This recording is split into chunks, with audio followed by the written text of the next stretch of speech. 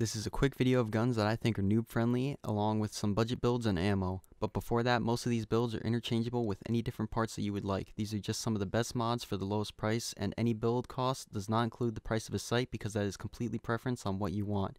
And these prices are based strictly from the trader prices, so you can most likely get the guns and some of the mods for cheaper than this on the flea market. So first, let's start off with the shotguns. The MP153 is great for early game PvP, but if you can, it should always be loaded with AP-20 slugs or flechette rounds because they are the best slug and buckshot rounds, and the only thing you really need to add to it is an 8-round magazine tube and a choke.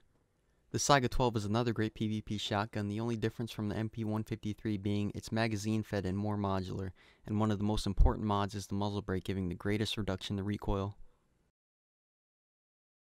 The Vityaz PP19 is a cheap great gun in its stock form, it being full auto and very low recoil. With it being compact, it makes a great gun to use on factory and even labs and customs.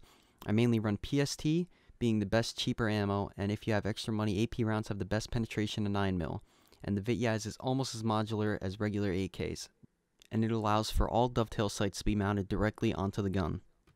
But if you don't want to mod it, you can just do what I do and take the rear sight off for a clear picture. Just keep in mind that it will shoot higher.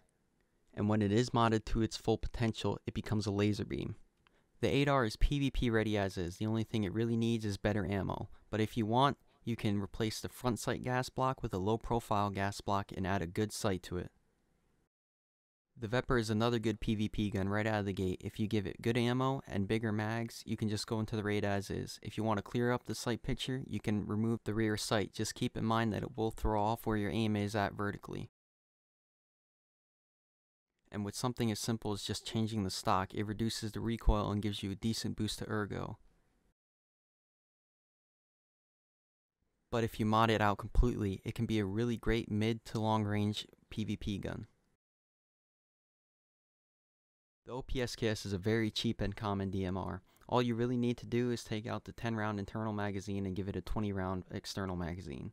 And on top of that, you can give it a close range sight or a longer range sight, but make sure you have the dovetail mount to go with it.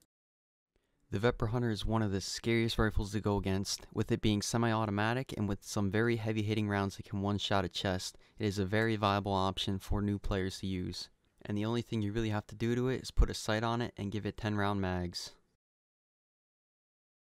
And lastly, the AK-74, which is one of the cheapest and one of the best 5.45 rifles you can buy. And this is the same as the Vepr and the Saiga. If you want to, you can just take the rear sight off. Just keep in mind that your vertical aim will be off a little bit. I always try to use BT, but if you can't afford it, I at least try and use BP. The AK can get the same benefits for the same cheap and easy mod of just a stock.